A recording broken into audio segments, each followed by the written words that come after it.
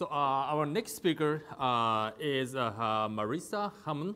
Marissa is the Chief Technology Officer at Utilidata, Inc., and she's also a governing board member for LF Energy. For those who do not know what LF Energy is, LF Energy is one of the Linux Foundation projects that bring the energy industry together. So that includes Greek companies and software vendors and even like academias. So and she is the one of the governing board member of that project. And today, Marissa will be talking about the redefining electric grid operations from the edge with open distributed AI. So please welcome Marissa Hummon.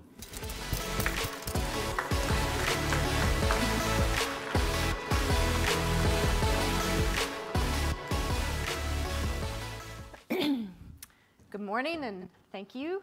I appreciate your attention, and I hope to convince you by the end of this talk of three things.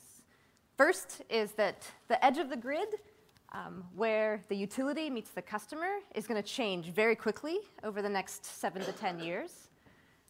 Second, that our current tools are really not set up to, or have not prepared us well to handle that. And that third, that what we really need to do as an open source community is respond to that with open distributed AI. My name is Marissa Hummon. I'm the Chief Technology Officer for Utilidata, a real-time grid operations company that spent the last 10 years operating the grid both centrally and from the edge in. I'm also governing board member for LF Energy. I started my career at the National Renewable Energy Laboratory, studying how we were going to, as a country and as a world, quickly transition off of fossil fuel-driven generation to solar and wind generation. We built digital twins before we had that word. That's now in vogue, but we simulated the grid at a very detailed level to understand where were the opportunities for changing how we would do things, for simplifying and making things more cost-effective. And what became very apparent to me was that the edge of the grid, where we use energy, where we decide what we want to plug in, had a lot more flexibility and inherent scalability than we'd ever given credit to. And from there, I spent the last 8 to 10 years of my life trying to bring technologies into the commercial space that really exploited that flexibility and that scalability in order to lower that cost of the energy transition. I joined LF Energy a couple of years ago, and our company did, at the invitation of the then executive director, Shuli Goodman.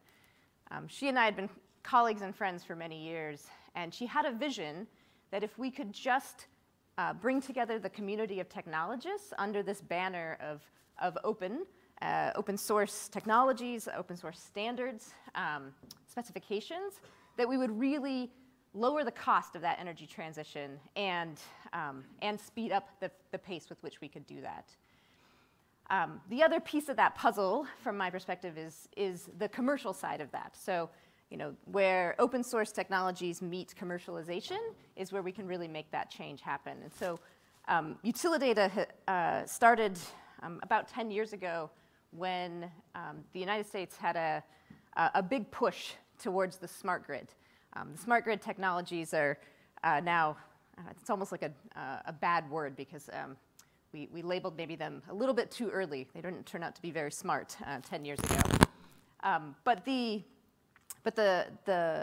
goal at the time was to digitize the grid, use that digitization to create a real-time picture of the grid, and then use that picture then to optimize it. And so over the last 5 years, under my leadership for the research and development, we've been taking that technology to the edge of the grid. So what do I mean by the edge of the grid? This is, first and foremost, where the utility, the electric company, ends and where the customer begins, both residential customers, industrial and commercial customers.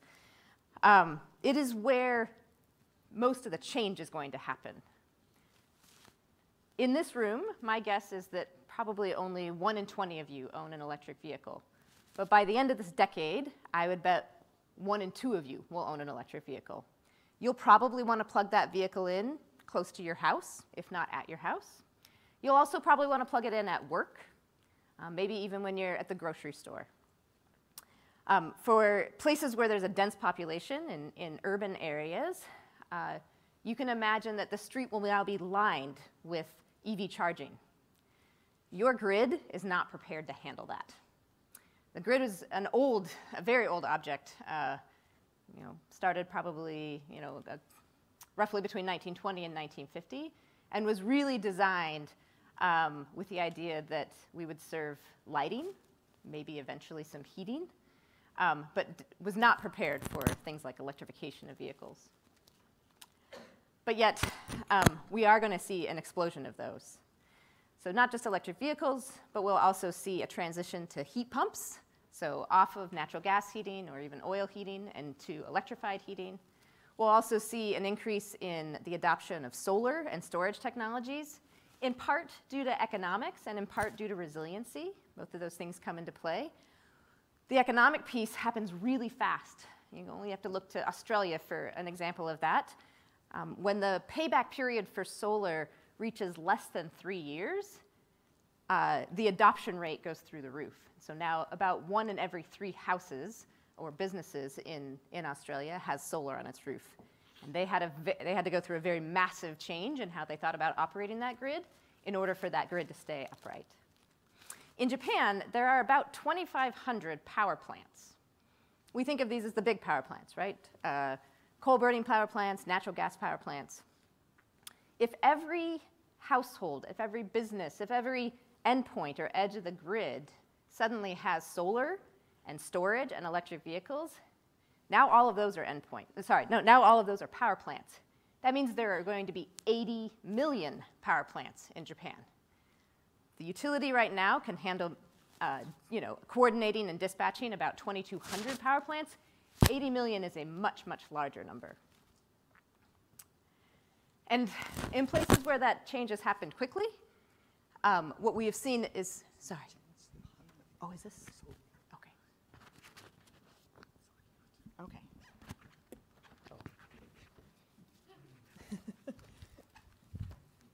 Okay, is this on? Okay, great. All right, well, where that change has happened quickly, the grid is now considered at capacity. In the Netherlands, over the course of about 10 months, the grid went from being able to handle new connections for industrial plants or data centers to not being able to connect any new loads nor new solar. And it crept up on them because of some changes in the politics and economics of where they were getting their energy. I would contend that this is going to happen just about everywhere in the world, just at different times. So in some places where they are very dependent on natural gas today, this transition might happen very soon. In other places, it might take a little bit longer. But if we agree that the grid is going to reach capacity, then we have to figure out how we want to respond to that. When the electric company decides that the grid is at capacity, they're using a very specific measurement for what capacity means. They take the worst case scenario. Everybody is running their air conditioner at the same time, plugging their electric vehicle in at the same time. For the single 1 hour peak load, that's what they measure the capacity to be. But if you took the average energy use over the whole year, most grids are at about 30% capacity.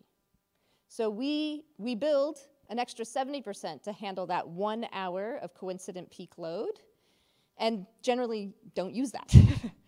And that means that there's a lot of opportunity for us to utilize more of the grid without actually changing our infrastructure, without necessarily building things.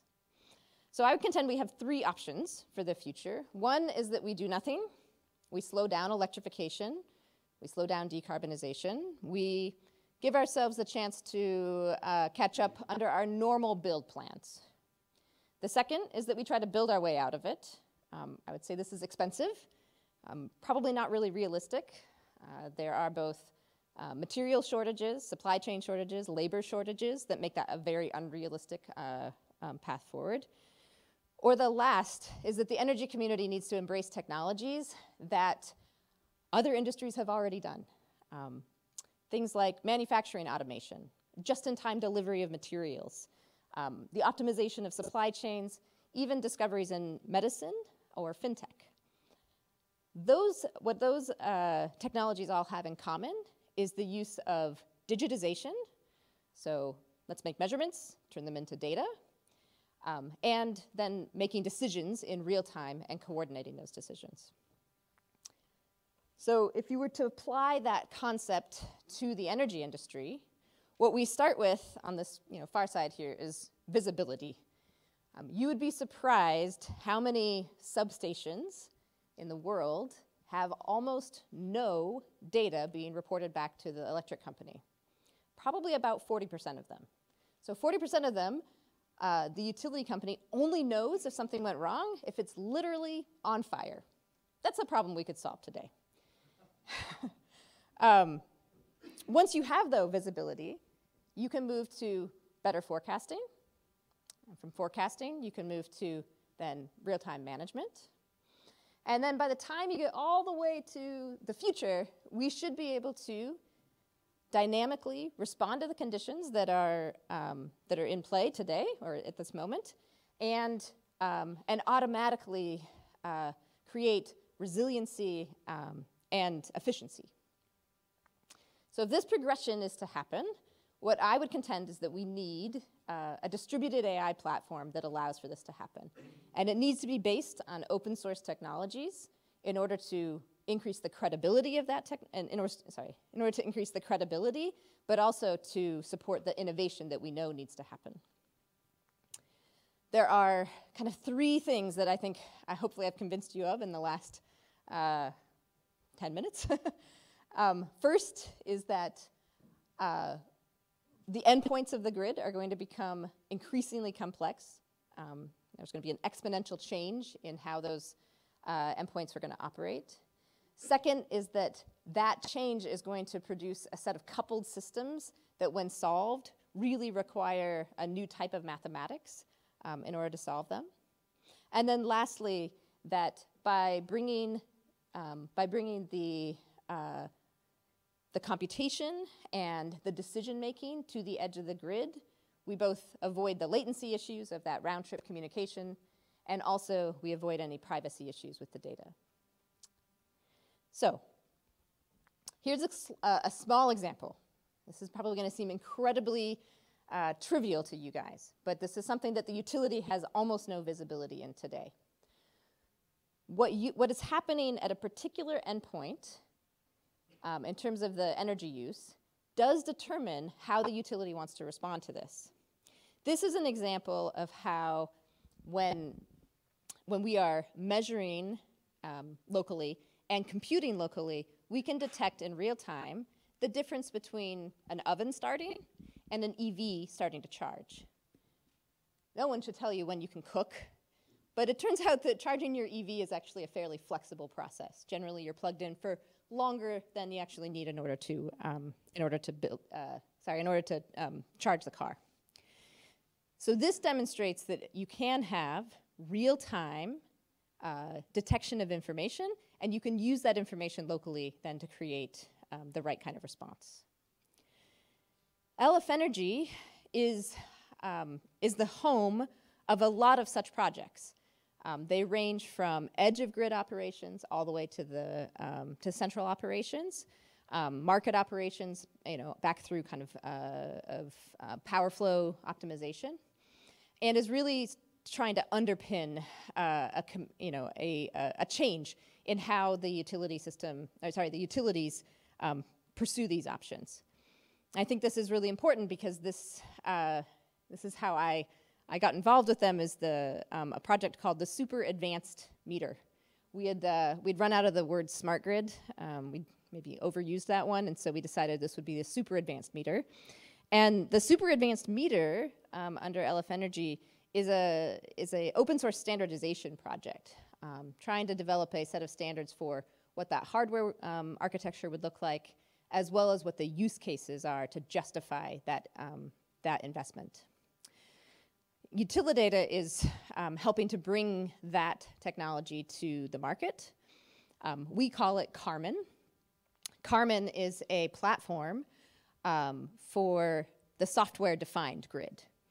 It is built on top of a NVIDIA IoT chip, the Jetson Nano, and it is designed to link the grid with the things that are, quote, behind the meter, with EV chargers, with solar inverters and batteries.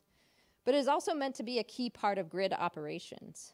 So the measurements that you get right at the edge of the grid, right at the meter, can tell you what's happening in terms of power flow, but also tell you what happens behind the meter.